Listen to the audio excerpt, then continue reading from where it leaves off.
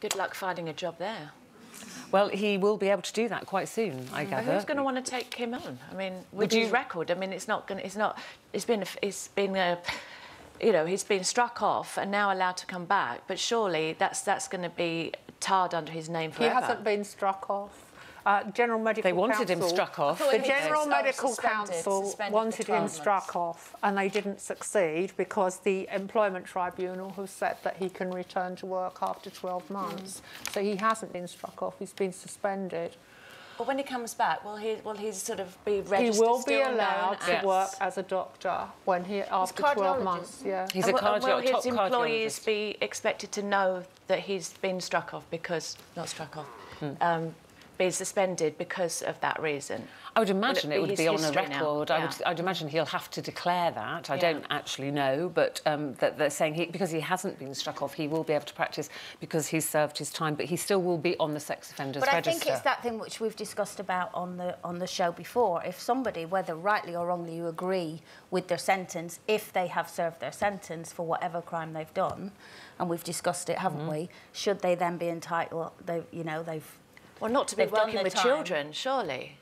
I mean, I think, not in my opinion. Colleen, isn't the difference here? Near mine, I hear what you're saying, Colleen. He will have served his sentence. He will have completed his community service and the community order. At the end of that time, he'll still be on the sex offenders register for 5 years in total. So do we think that he shouldn't be allowed to work while he's still on the sex offenders register? Because how can we justify banning him, no matter how unpleasant it is, when he's removed from the sex offenders register? No, I mean, I wouldn't if I knew. But I mean, when you go into a hospital and they say, this is your doctor, whoever goes, can I have a background check on him? Do you know what I mean? But with him, because now he's in the papers and we've all seen him, if I walked in and he was standing there, I would automatically, no matter how good he was at his job, I'd say, I don't want him anywhere near my child. Yes, well, I think a lot of people would. It's whether you would be told, whether you'd be told he's on the sex offenders register. Like you said, we don't ask, do we? No. And I suppose what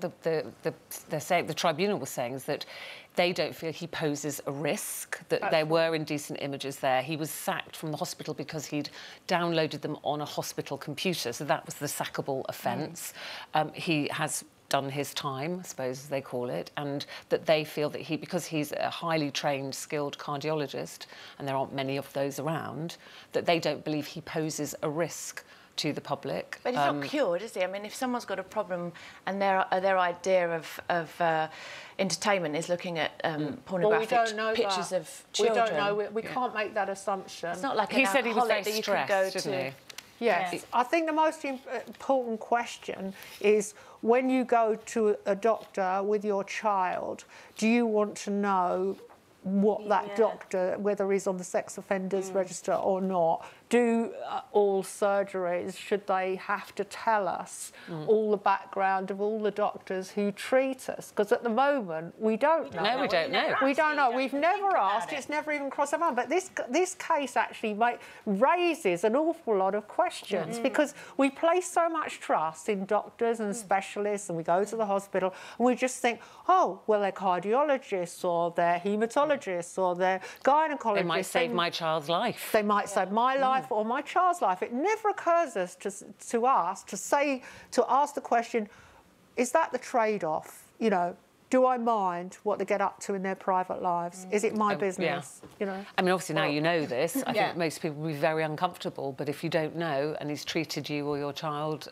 successfully, maybe you But if the hospitals who are going to be employing him or anyone else like that, surely they have a right to know. But there will be plenty of people already employed in the National Health Service who will have criminal records and may even be on the sex offenders register, and we will not know. That's the only point. I'm not defending the man in any way at all. Work with children after that, though. Well, we're not saying he's working let's just ask the audience, because you were all nodding and shaking your heads and also making all sorts of noises there. Do you think this doctor, should be allowed to practice in any doctor who's on the sex offenders register should be able to practice at all?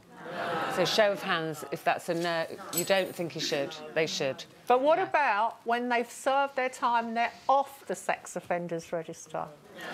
Still in there. Yeah, because in law, you've It's served... a particular time, though. What, 6 months, a year? Yes, he's on the sex offenders register for 5 years. So at the end of the 5 years... So he promises after 5 years? No, he doesn't have to promise. In English law, you've served your sentence.